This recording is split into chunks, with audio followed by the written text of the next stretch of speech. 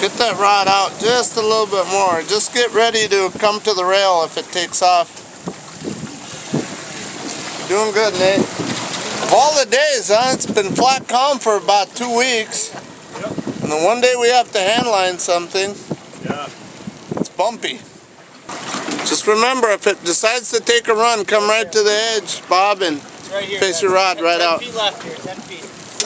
Alright, now just raise the rod tip up very slowly. Okay, let me screw it right in there. Keep its head below water, that's the key, okay? Try. Yeah, let me screw it right in. Okay, we're in reverse.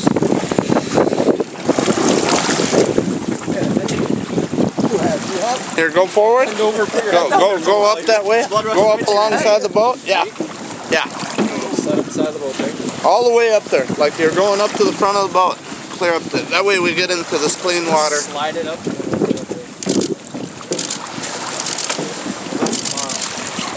Remember when we used to be able to keep these, Nate? Yeah, I remember. Oh, he's got it. Here, let me pet it. I want to pet it. You want to pet it? Alright. Are you petting your halibut, Nate? It's so pretty. I just want to keep it. Alright.